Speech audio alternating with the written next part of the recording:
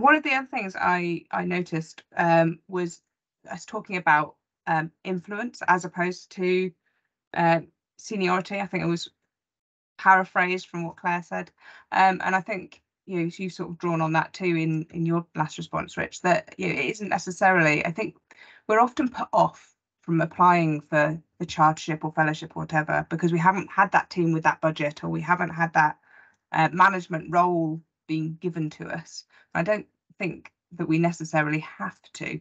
So, where have you guys found the opportunities to demonstrate leadership or created those opportunities that others might be able to take some inspiration from? I think I was actually thinking in terms of the opposite, so I will answer your question.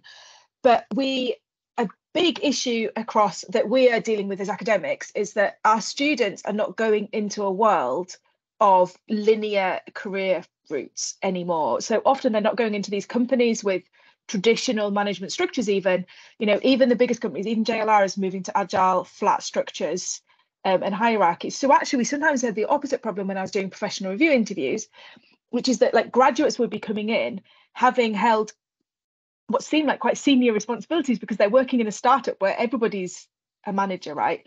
And then you've got to think, well, you've got to really kind of take a view of what is their level of kind of autonomy and authority and seniority here. And I did always kind of, in those quite difficult decisions, bring it back to, well, what's the outcome?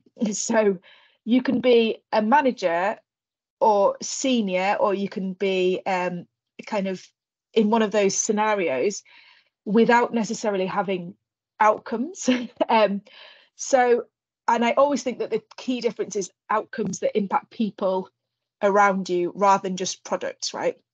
So that might be not necessarily true, but I think if you're really just focused on the products themselves and you've got loads of autonomy and loads of authority on that, but you haven't got a bunch of people around you who you're bringing along, who you're influencing, who you're kind of changing, then maybe you're not leading in the same way. But I think it is a challenging thing that people are having to deal with going forwards. And I don't know what Chloe and Rich think about that. I'd written it down as a question. No, I agree. It's about value add, isn't it? It's how are you demonstrating that you've gone in and made that demonstrably better